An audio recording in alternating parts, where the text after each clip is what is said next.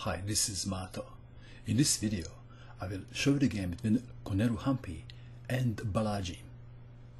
This game was played in Dubai Open Championship in 2005. And where is Dubai? Dubai is the city in the United Arab Emirates.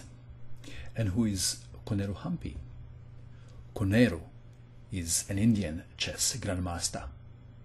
Her April 2013 FIDE Elo rating was 2,597, placing her number 3 in the world for women's chess players. In this game, Koneru had white pieces and she started with d4. Balaji played knight to f6, c4, g6, g3, bishop to g7, bishop to g2, and black castled kingside. Koneru played e4. Let's take it back. Now this was the last chance for black to play d5 and to go to Grunfeld defense.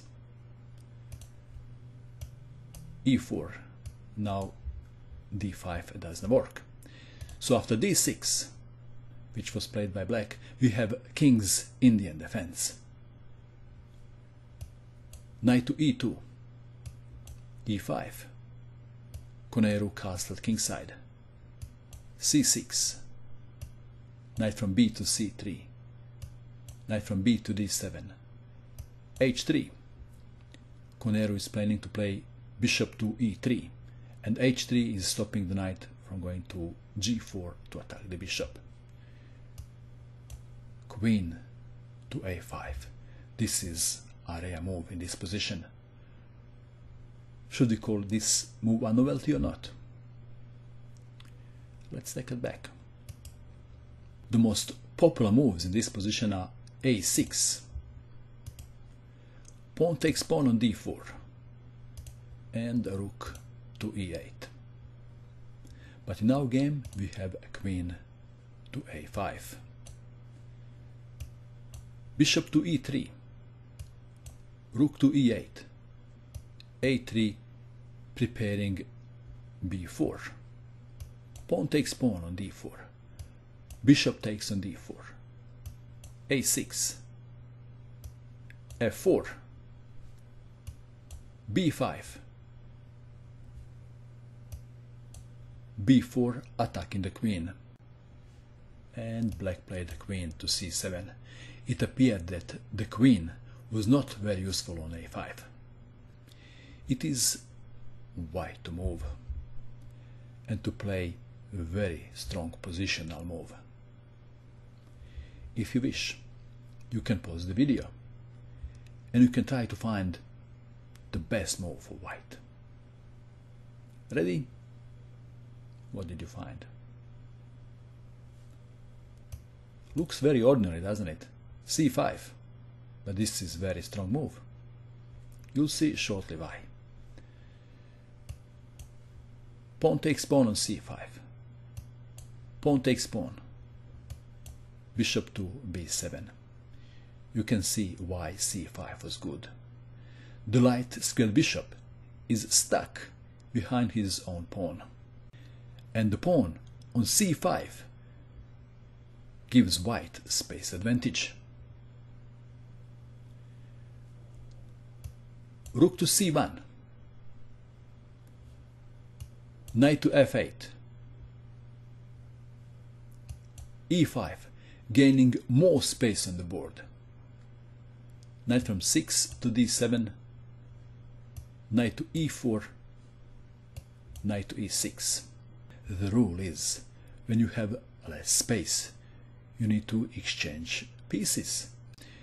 And the rule also is, if you have more space, you shouldn't exchange pieces.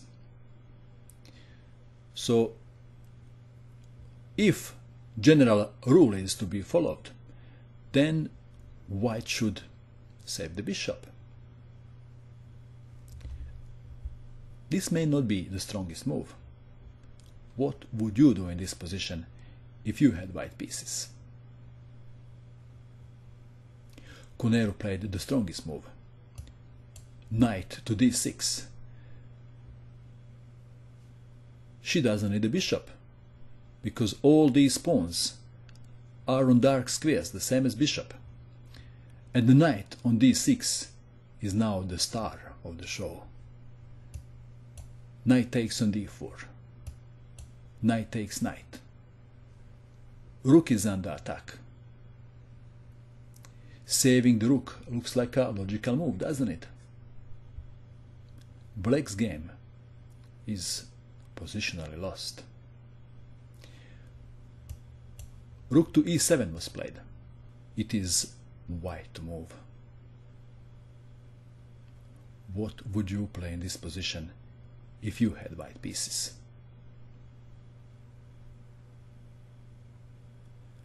White played a move and black resigned, believe it or not. This is the move. Knight takes on b7. Black resigned. Possible continuation is queen takes knight, and now white can capture the pawn with bishop or with knight. Do you have any advice for black?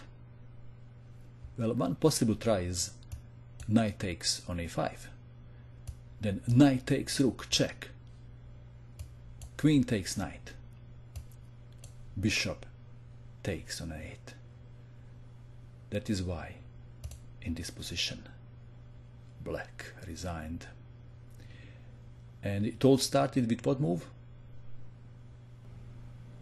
In this position, it appears that c5 was a killer move.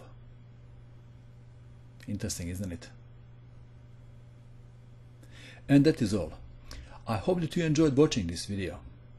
I wish you good luck with your chess, and bye for now.